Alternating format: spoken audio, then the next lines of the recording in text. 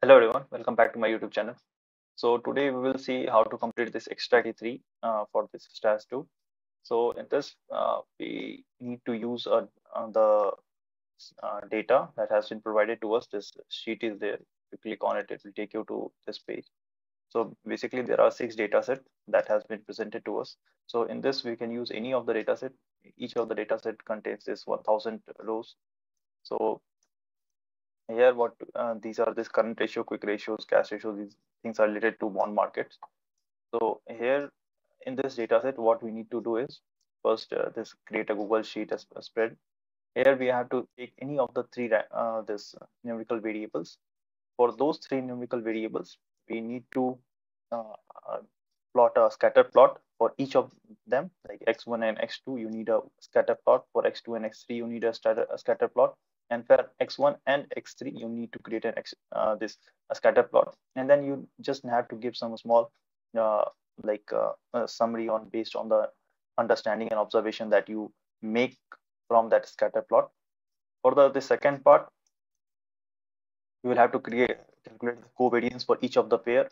So what this pair means is x1, x2, you need to calculate the covariance for these two. Again, for x2 and x3. Similarly, for x1 and x3, you will have to this calculate the covariance. You will have to use the Google sheet only. From there only, you will just put the formula and it will give you the value of the covariance. And based on the result of the covariance, you will have to just write down some few 2-3 lines on what observations can you make out of the covariance that came. So that uh, you will have to use the find the mean and the standard deviation of each of this numerical variable, this x1, x2, and x3. For these three, you will have to find the mean and the standard deviation. You can find this using the Google sheet only. In that only, simply just put the formula. It will give you the value of this mean, but there is no way to find this standard deviation directly. So for this, you will have to find the variance first, and then you will have to take the square root of the variance to find the standard deviation. Once you have calculated the mean and the standard deviation for this for your numerical variables, you can just jump to this Chebyshev inequality. There, basically, you have to find the upper bound and the lower bound, which is basically a formula. So let me show you. This is my blog.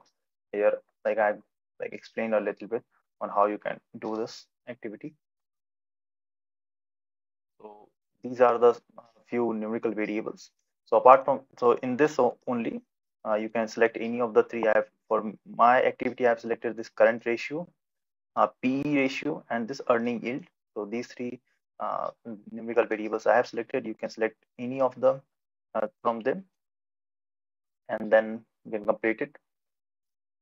So this covariance, this is the formula that you will have to use in the Google sheet. So that it will give you a result. This is the Chebyshev part. Okay, so if you want to display this thing, this Chebyshev, so this is my activity. I've explained already these things. The scatter plot, you need to create these three scatter plots, this covariance, and write a small description about the observations that you see, this mean and standard deviations. Okay, so this for this Chebyshev, you cannot just directly display these things in like this over here. For this, you will have to embed some HTML code. So I have provided the HTML codes over here. You can simply copy the code from here and you can just place it over there in the embed section.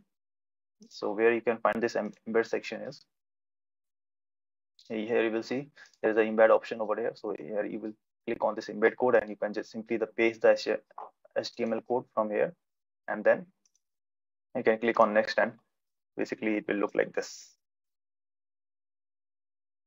Okay, it will look like this. And okay, so this is done.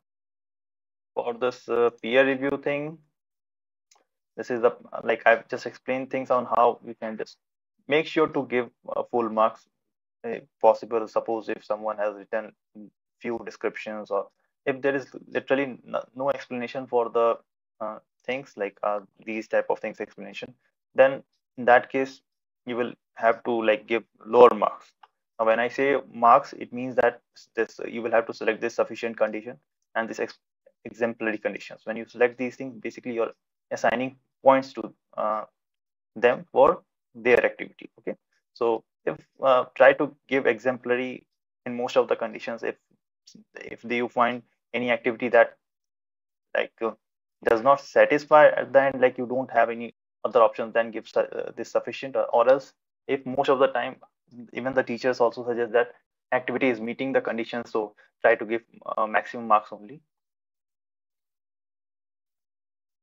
Okay, so basically you can read these things, and based on this you can just do your peer reviews also. So this is very simple. So this is it for this extra activity. Not very much. You just have to copy the data from one place and you just have to complete this activity. We all already have done this activity in our stats one. We created the, I think, a histogram over there, and based on that histogram we made some observations and everything. So this is basically for this numerical variables. They are basically things were for categorical variables. So this is it, very small activity. Okay, so make sure to complete it. There are 5 marks for this activity. Actually, this extra activity contains 10 marks. 5 marks we already got in stats 1, and the remaining 5 marks we will get in this stats 2.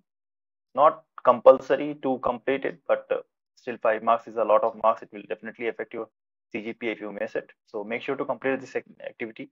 Make sure to do all peer reviews and everything. So thank you for watching the video.